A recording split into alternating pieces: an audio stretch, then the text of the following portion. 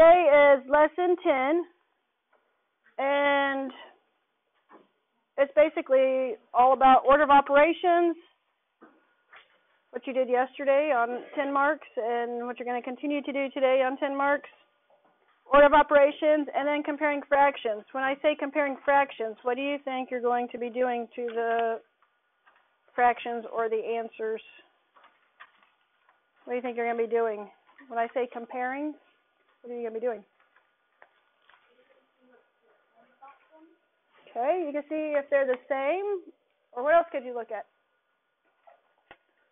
What do you think it means when you compare two numbers? Like compare two numbers, like see if they're equivalent. Okay, so you can see if they're equal. What else? Huh? Oh, okay. Hold on to that for 1 minute, and then I'll come back. Like 9 and 12. Okay. To see if they're greater than or less than. Perfect. So when you compare two answers, you're seeing if it's greater than, less than, or equal to. I'll do the work backwards thing later, but I want to do that before you guys go to the computer lab today. Okay, so let's look at, we're going to go ahead and just look at homework so I can give you guys some examples.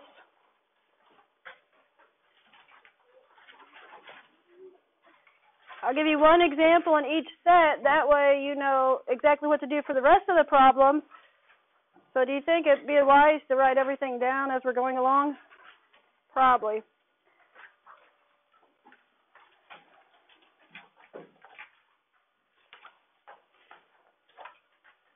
Look at number 1 and 2. Numbers 1 and 2. I don't know if does mine look like yours? Oh, I see. Yeah, it does. Okay, write expressions to match the diagrams, then evaluate. Well, think about what you did yesterday on 10 marks with order of operations. Do you think that you could possibly maybe use some parentheses around a couple of numbers? Possibly. And when we solve these problems, are we usually multiplying with the tape diagrams? I want you to think about it a minute, because I'm going to have you talk to your neighbor, and once I come around, I want to be able to see that you have discussed how to write an expression for number 1, 17 plus 4, and then the second part, 4/7 plus 8 over 3. I want you to think about how we used parentheses yesterday when we solved the problems. Remember? How could you use parentheses maybe today while you're solving this? Talk to your neighbors. I'll just give you a few minutes and then we'll discuss it, okay? Okay, when you write an expression, you're writing something similar to what you see on number 2. Those are expressions. So if I were to solve that first tape diagram, it says 17 plus 4.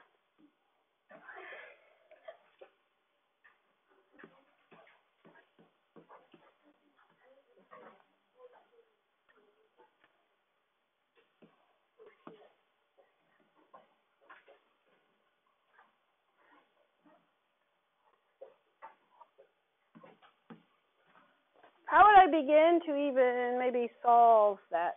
How would I begin to solve that problem? Okay, so when I ask you to write an expression, what you're writing is the steps that you've pretty much taken to solve the problem. So the first thing we're going to do is add 17 plus 4. Then what do we do? Then what can we do? So you guys are writing this in your books. I'm giving you examples for your homework.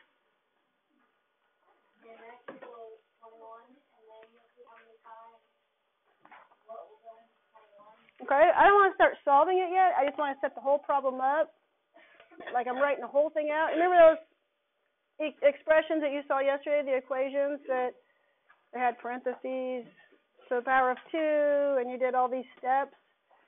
They didn't say solve this first, solve this, right? They had it all written out. So how would I get that all written out and then start to solve? You're on the right track. So what would you do then? Forget the 21 part.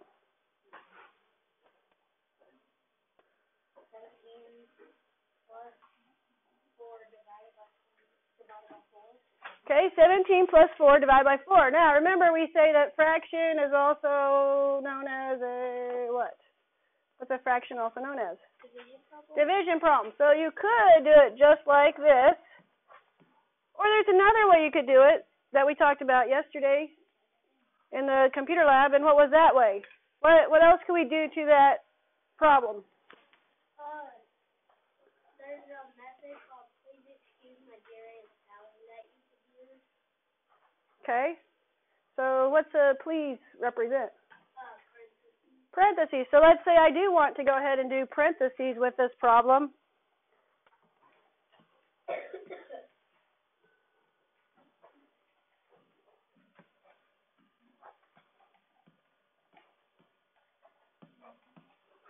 Where would my parentheses go?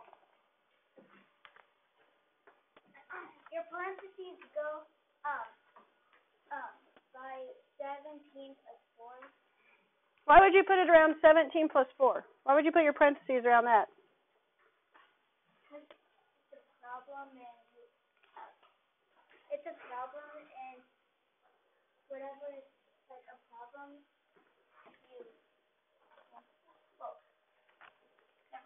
Well, you're on the right track. When you look at that problem, what's the first thing you want to do in that problem? Add the two numbers, right? So when you're doing order of operations, what comes first? Parentheses. So anything in parentheses happens first. So you could do it this way right here, or you could do it this way. 17 plus 4 divided by 4. So when we do order of operations, we start with the parentheses. What's 17 plus 4?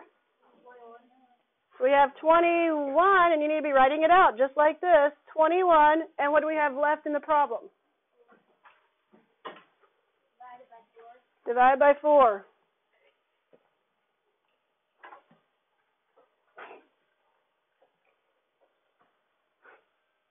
Now what do we do?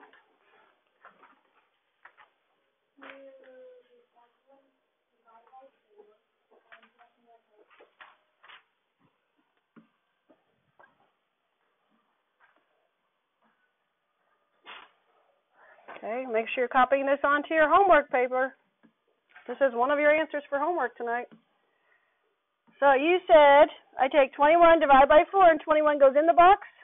Okay, so 21 divided by 4. How many times does 4 go into 21? Mandy? 5 times. 5 times 4 is 20. So what do I do with my remainder? Do I need to put remainder? No, what do I do?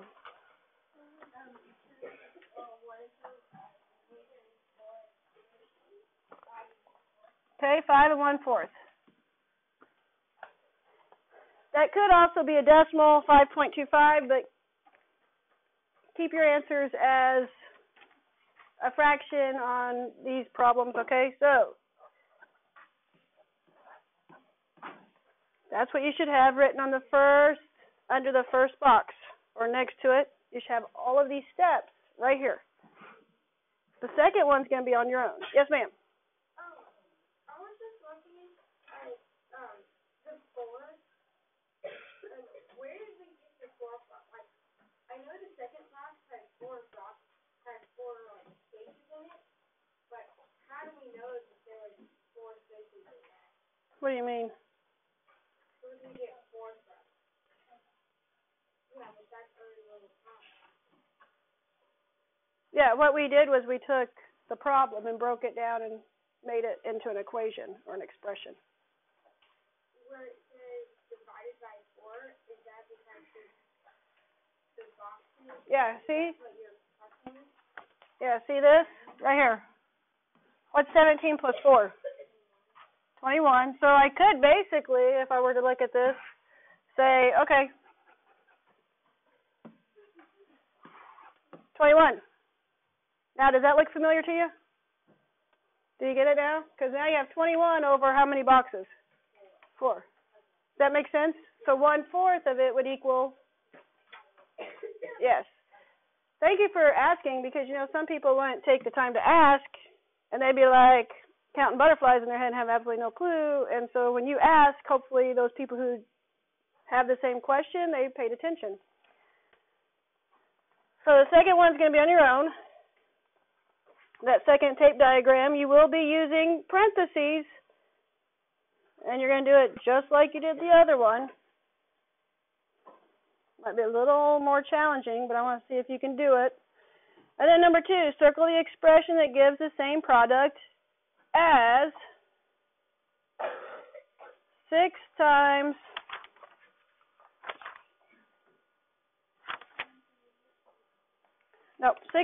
3/8.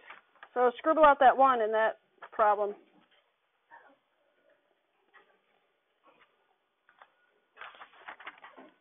So the answer we're looking for is 6 times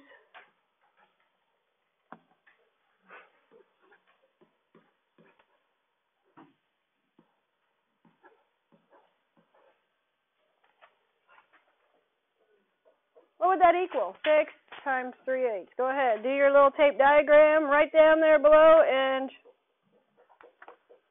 I want an answer here in about 1 minute, and I'm going to draw some sticks. So it's 6 times 3/8. So with a tape diagram, okay, we're going to split it into 6 parts. Wait, what? 8 parts.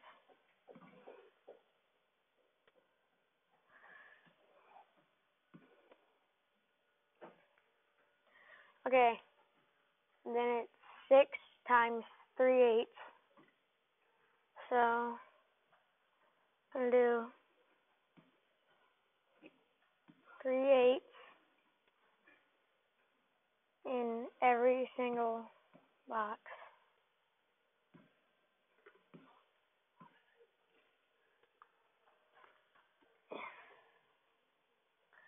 Okay, so 3/8 in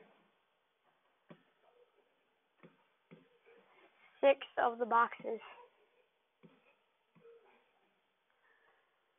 So you have 3/8 times 6 again.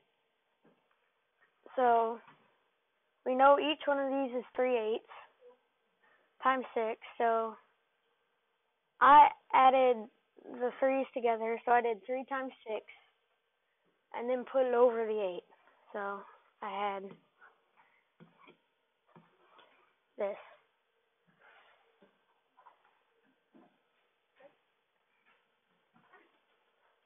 Then if you need to make that a mixed number, it would be 2 and 2/8 or 1/4.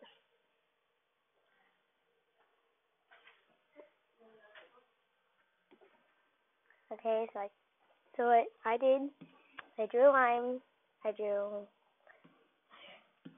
3 times 6 and 8. So it was 6 times 3, which is 18. And then put the 8 down there. And since it's improper, you have to make it a mixed fraction. So that's 2 and 2/8. And then I simplified it to 2 and 1/4. Oh, wait. So I did a box.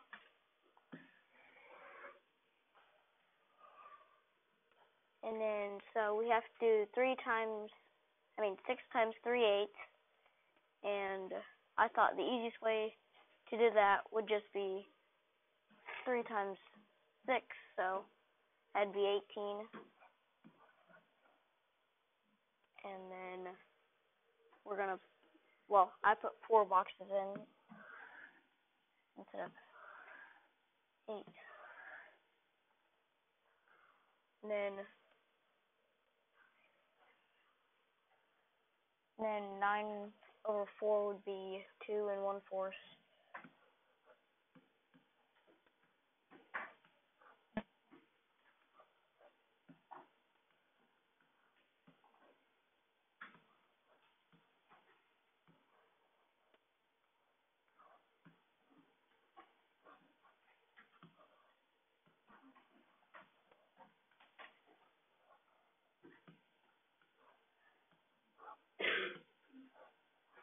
And all that together would equal 9.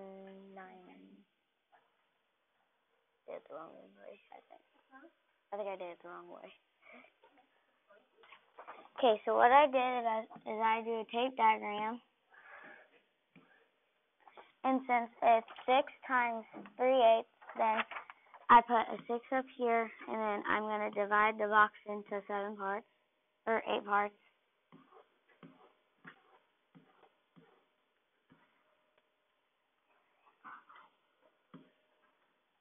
Okay, then what I did is I took 3, since we're timing it by 3/8, I always put 3/8 to remind me. I see how many times 8 goes into 6, which is 0. So then we just keep 3/8, and then all of them would equal, each one of them would equal 3/8. Then I took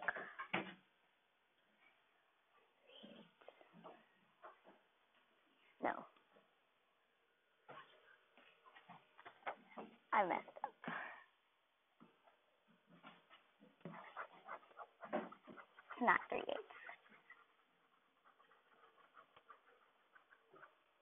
Okay, there we go. I took 6 divided by 8 to 0. Put a 0 down here. Then 6 minus 0 is 6. So 6/8. So each of them are 6/8. So then I took 6 plus 6 plus 6, which is 18. And that would equal 18/8. Then took 18 divided by 8. And I know that 8 times 2 is 16, and that's the closest we can get. So then 18 minus 16 is 2. And then the remainder is 2/8. And then you can simplify that, which is 2 1/4.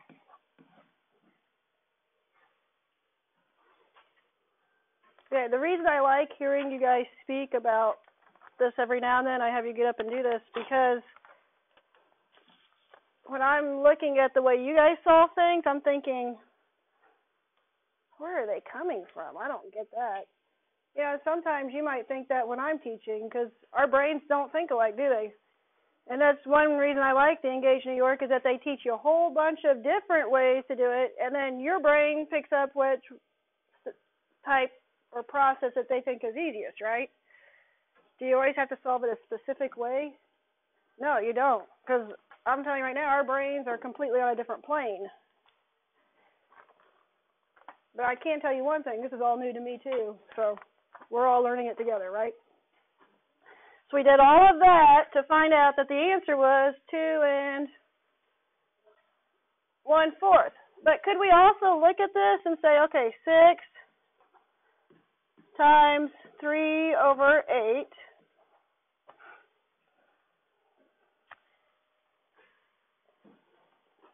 Just think about this. The first one says 8 divided by 3 times 6. And if we were to just even remotely start to think through this, you do parentheses first, right? Parentheses first. What would that give me? 18. And then you do division. 8 divided by 18. Would that even give you the number 2? A whole number? No, it would give you a fraction, right? 8 divided by 18. 18 divided by 8 is what you're looking for, right? So if you actually just look at it, some of these you can just use process of elimination. 3 divided by 8 times 6. What is a fraction always? What is it always? A fraction is always everybody? Division problem. What number goes inside the box? 18. Not 18, but 3. Your top number goes in, right? Your bottom number goes on the outside. Someone read that to me. 8 divided by 3. No. Flip it. 3 divided by 8. Read your top number first. 3 divided by 8. On that, would I do 3 divided by 8 times 6? Would that be the same thing? 3 divided by 8 times 6. 6 times 3. 3 divided by 8 times 6. Would that be about the same thing? Yeah. Let's say you can't process it and you're trying to figure it out. Do you need to just sit there and stare into space and try to figure it out, or could you solve each problem? You could solve each problem to see if it equals, what's the number we're trying to get to? 2 1/4.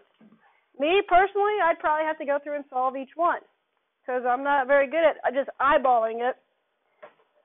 And that's what I think some of us were learning yesterday on that 10 marks, too, that could really get confusing pretty quickly if you're trying to go through and you're kind of doing it in your head. Okay, so that is number 2 on your homework. I would say is pretty easy. Number 3 is where we kind of start to get a little different here. Write an expression to match, then evaluate. On A, it says 1/8 the sum of 23 and 17. So what do you think? 1/8 the sum of 23 and 17. What do you think? I need an expression, though. You have to write an expression. You could do in parentheses 23 plus 17 divided by 1.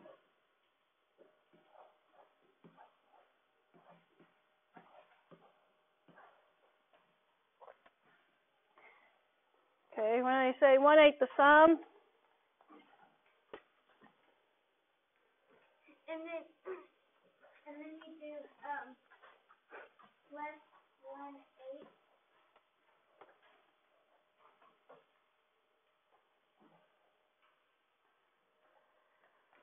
plus 1/8.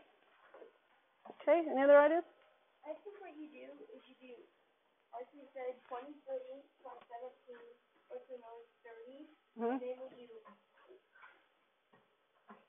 40. And then I think you find what's 1/8 of 40. Because 8 goes in. So when you do 1/8 of 40, what are you doing? What have we been doing with 1/8? 3/8 of 10. 3/8. Yep. And in some cases, you need to know this, people. This could mean to multiply. A dot, like I showed you yesterday, the asterisk could mean to multiply, and sometimes they're going to just say this.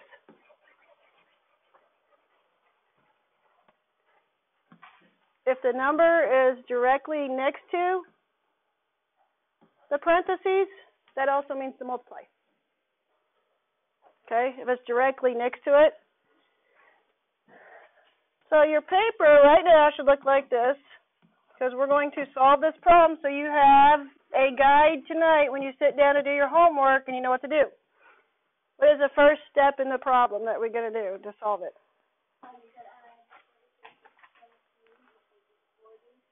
Okay, so I'm going to have 40, and what happens to the rest of my equation now? My expression, yeah. It turns to 1/8 times 40.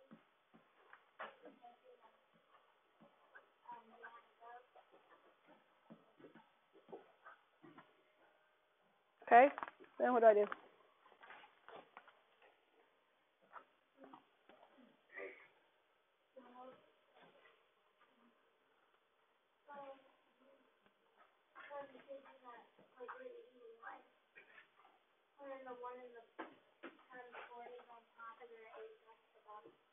Okay.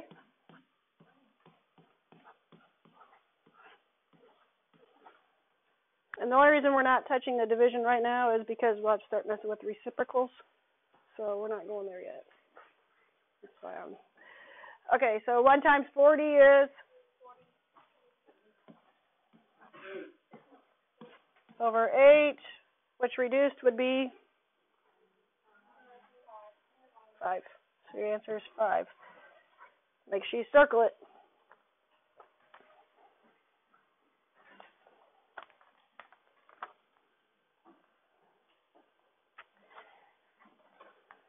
I would say if you follow that first one that we did together, the rest are exactly the same. You won't have a problem. The only difference is you'll have fractions in some of them, and fractions don't scare us anymore, do they?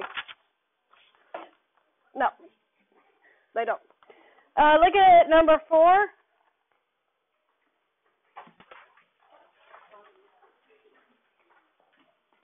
Number 4, you're just going to solve the problems. Start with your parentheses. Solve them, and then remember, if it's the mouth is going to always eat the biggest number.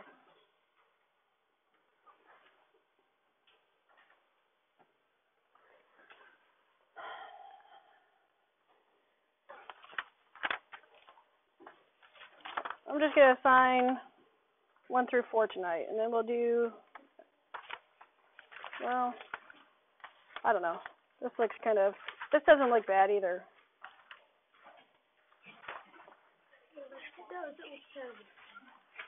I hear the world's smallest violin playing right now.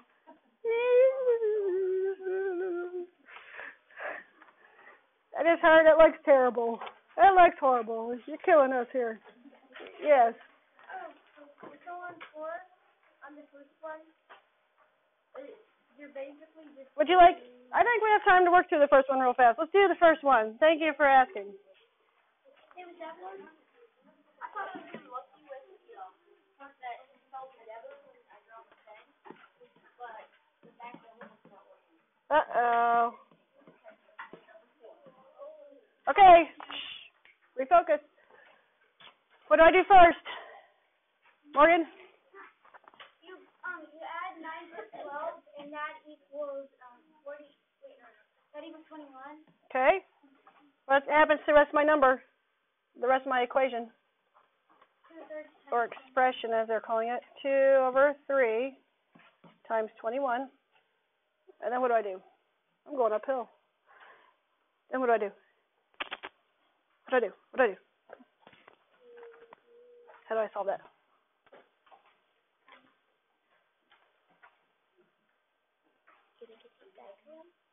Okay, you can make a tape diagram. So I could do 21 divided into 3 parts, right? And then 2 parts of that. Or remember, I could do it this way. And just for time's sake, I'm going to do this. But, sweetheart, if tape diagram, you keep doing it, okay? If that's how you're being successful. 2 times 21 is...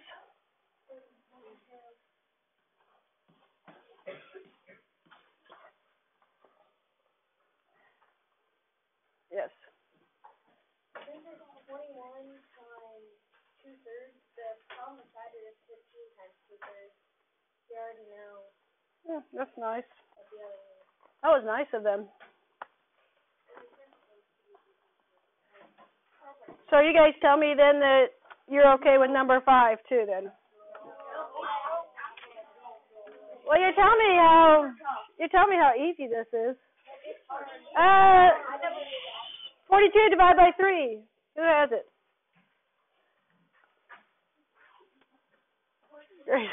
What? 14. And the second one would be, so this is the This side's 14. And then 15 times 2/3 will be 15 times 2 divided by 3. 30 divided by 3, 10. So you're going to be drawing it that way. Make sure you show your work.